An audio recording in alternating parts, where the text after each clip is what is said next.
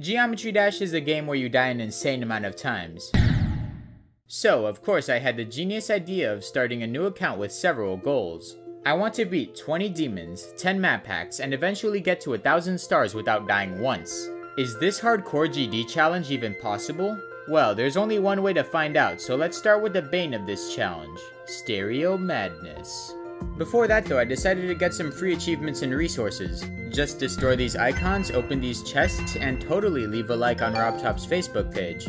It's alright guys, I'm sure that was relevant 4 years ago when 2.1 released.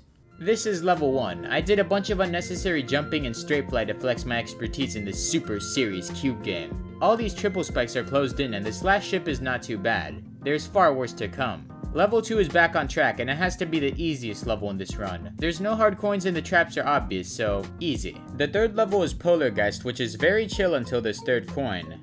I should say, previously in this hardcore run I died twice. Both times were due to forgetting coin placements, so in this third run I had watched a replay for every level I didn't remember coin placements in. This is also a good strategy to prevent dying from traps later on. In Dryout, I defied the laws of physics and jumped over triangles. Insane, I know. I would pass it cleanly and finally I entered the base after base after base after base. This is attempt 5 and my soul nearly left my body until I nailed this jump and successfully grabbed this coin. At least after that it was easy pickings. For the next 2 attempts I ran Can't Let Go. The second attempt was in practice mode, which I still have a rule to not die in. I'm doing this because I'm getting sick of these default colors and I miss my signature red and white. Now I have the color red, and this handsome fella. Despite having many traps, the 7th level jumper really only has the stressful ship timing to deal with. It's no matter though. I made quick work of this level and unlocked the clickbait icon. The next 2 attempts is just a nicely packaged version of Michigan's triple trial. I have to beat Time Machine twice.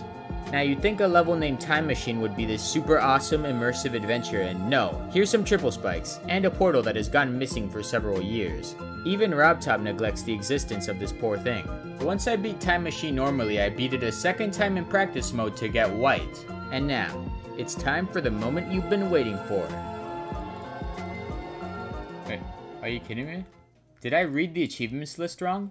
Oh my god, jumped 20,000 times. Oh my god. We're never gonna get MatMart icons. Yeah, I misread the achievement for how you got white and I got a useless color. Not gonna lie, red and cyan with this icon is still looking pretty sick. Going forth is my 11th level Cycles, where I press this orb for no reason and just about grab this coin on the way.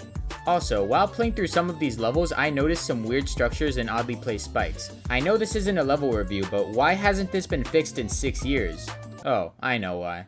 The 12th level in my run, X-Step, is not one of my proudest achievements. This could have ended really badly. Look at what I do. When I did this, I had felt like I signed my own name on the death note, but yeah, I'm just built different. Wouldn't recommend anyone else to do this though. I don't care if you've beaten the English dub of El Dorado. I don't care if you're a memory mastermind. This timing is uncomfortable. The rest is easy though. The only real issue with the 13th level Clutterfunk was the third coin. Although beforehand, I had deeply analyzed the video showcasing where the third coin was, so I was promptly prepared. After making a quick victory out of this Sawblade wasteland, I moved to my 14th level, Theory of Everything. Theory of Everything had 2 extremely close calls, mainly revolving the first 2 coins. Only now while writing the script did I realize that I really didn't have to get all the coins, but hey, if we're advancing on this count as far as possible, might as well go all in. For being the 15th level, Electroman Adventures was really easy.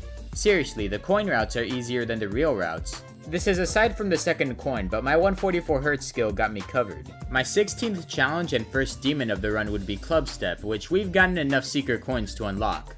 Despite the orb memory and the monster mouths, I was able to clutch a victory over Clubstep, and you might be wondering how I've been able to do all these levels in a row. Basically, I've had a lot of Geometry Dash accounts. Whether it be because of me switching devices, changing my account name, just deciding to beat random demons on my friends' devices, or making a dumb mistake in pursuit of a $5 Clash Royale gift card, I've had a ton of experience with lesser levels. This means normally I'm not that good, but in a way this challenge fits my skill set to a T. Let's just hope I don't have to face Cataclysm anytime soon. I was actually more scared of the next 2 levels in this run, Electrodynamics and Hexagon Force, due to their quirks. This is due to the annoying icon part and this inconsistent dual part respectively, but no matter, I got Riot's icon and a creeper. That is awesome. For the first time in a while, blast processing is a massive decrease in difficulty. Really, the only difficult part that you might see people struggle with is this dual wave coin, but that was fun. For level 20, I kept going forward and beat Theory of Everything 2, absolutely grazing the 81% ship. I was so happy I switched my icon. Level 21 was Geometrical Dominator, and despite this dark memory part and the scary intimidating rainbow sections, I beat it easily, and it was merely the setup to the hardest challenge I would face yet. I stood back and took a break. Deadlocked would be my 22nd level and my 3rd demon. If I died here, I would have to slay many levels to return. These chomp laser guys, these teleportation portals, anything could ruin my run. Well, now or nothing. In attempt 22 of this hardcore run, I passed what I was most scared of, this wave spam part. After that, I collected the key from the Solemn Defenders of Deadlocked. I advanced through the memory-based Poison Fortress. I went through hell and back to slay the monsters and snag a coin. After spamming, maneuvering, and timing my way through these segments, I reached the final icon part.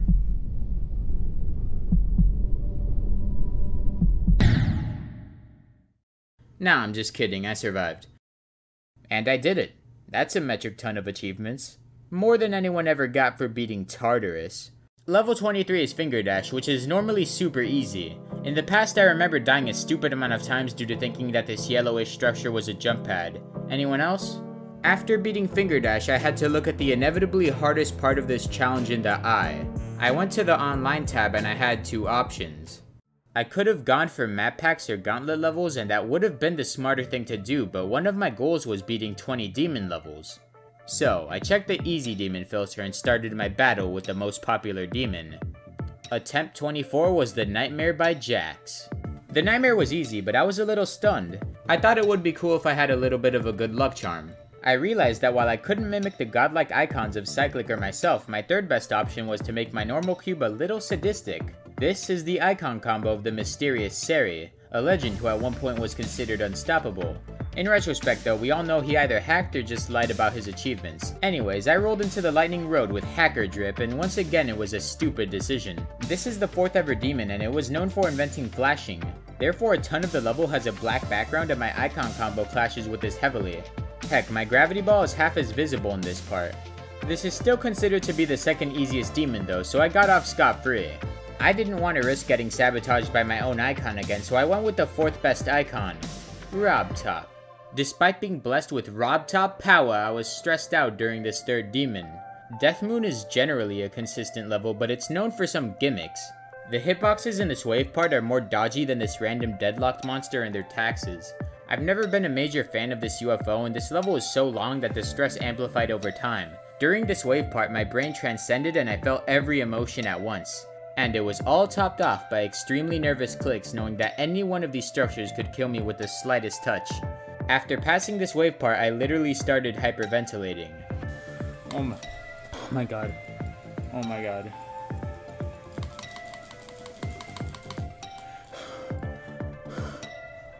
There is no other challenge that can make an easy demon seem so undefeatable, so daunting, yet this one did it. I'd be interested to see if anyone else doing this challenge feels the same way, but who am I kidding? None of you will ever get to my level. After I beat Death Moon, it was time for me to beat a 27th level. This 27th level would be Mask 463's legendary creation known as Crescendo. I knew I had this level in the bag. It was an easier demon after all. I almost let my overconfidence get to me, and I made 2 slip-ups that, had they been any slippier, could have killed my run.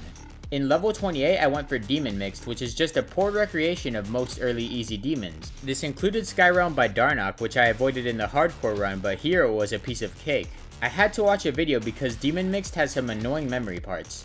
One wrong turn and you'll also be mixed into the Demon Blender. Good pun, I know, no need to thank me. Anyways, level 29 I decided on Decode. It's an early 1.9 level which was initially considered to be very difficult due to this wave part. Since then the community's gotten better and this thing is rightfully an easy demon. No close calls here. In level 30 I was confident I could slay Dorbe Difficult 4. I remember this being the first demon I took less than 100 attempts to beat, an achievement I was really proud of at the time. Everything went smoothly. The run went as it was supposed to until I flipped through this mirror portal.